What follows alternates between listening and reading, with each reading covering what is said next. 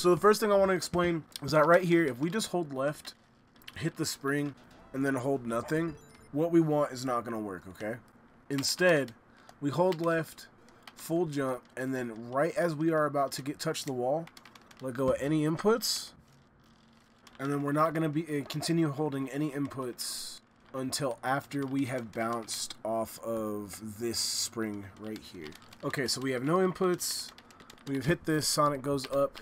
We then want to aim to land on the right half of the middle of this spring.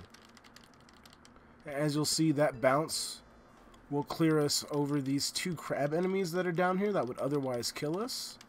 We then land. We let Sonic get about halfway through this slant in the ground, and then we full jump, which will then land us on top of this platform. We're then going to continue to hold right. Once Sonic is about halfway through, you'll see he gets his third ring. I then do a mid jump that'll kill both of those enemies. And then through this section, what our goal is to land where these rings are, right? We want to be able to land right here in the middle, while still maintaining our forward momentum, so that once we land, we continue holding right. We'll land in the middle here. We do a full jump.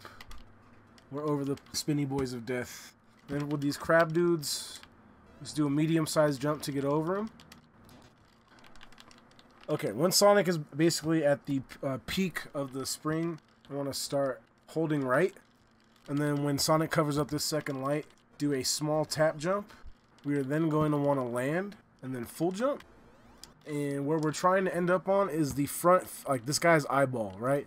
So homie in the middle, right? You'll see Sonic gets a little bounce, and we're going to land just before this platform ends, right? You'll see once we land, we hold right for just another few frames. We do a full jump. I then like to hold right until Sonic has came just to where this downward slope is. We then start holding down to roll. And now this is how I do this next part. You'll see these lights in our background. Once Sonic has transitioned under the third light, we are then going to full jump. So there's our second one. There's our third one. When Sonic is about halfway through this third light, we're going to do a full jump. And that will land us on here. This is like the only example in the game where you ever want to use speed cap. You'll see if we don't hit anything, look at Sonic's speed value over here on our left, okay? If we don't hit anything, our speed cap is still crazy. Our speed's still crazy high. You know what I'm saying? It's not what we want. So when we land, see we tap right. That brings us to 1356, which makes full jumping and adjusting onto this platform so much more easier. And so we've hit right. Sonic is now at speed cap. So when we land on this platform, we get halfway through. Sonic collects his third ring. We then want to do tap jump, hold right, and as soon as Sonic gets on the slope, roll. That will build us up enough speed to clear this upcoming gap. Right before, so like you'll see these things in the background, you could use as a visual cue. I personally don't. It's basically when Sonic's halfway in between this signpost and this green spring, we're going to do a full jump.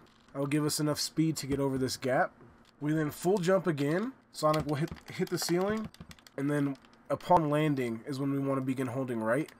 Before we get to this slants and stuff here, we then do another full jump with Sonic. Sonic will then land, and we continue on. Right? We hold right.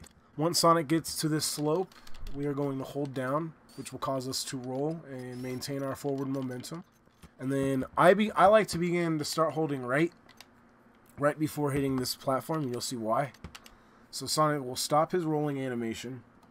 He will then press up against this platform, right? Once that's happened, I do a jump that gives us just enough height to clear this platform and not land on it, okay? So it's going to be slightly more than a tap jump, but it's very precise, you guys. I let go of jump like just as soon as Sonic clears the box.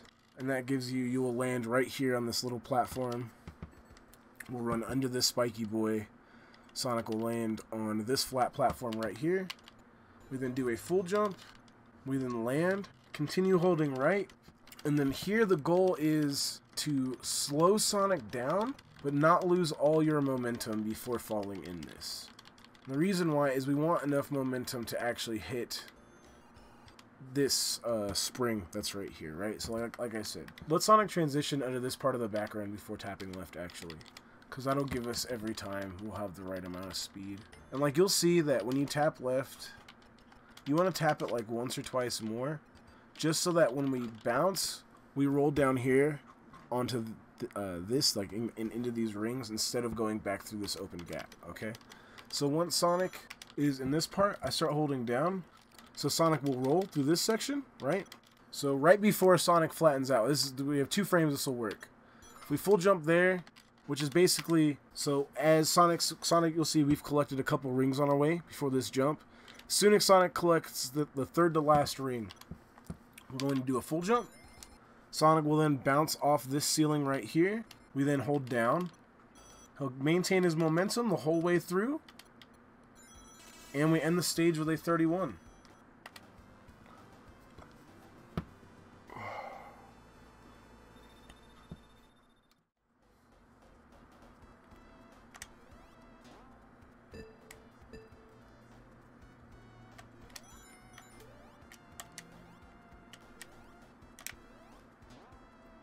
Pretty finicky? Okay.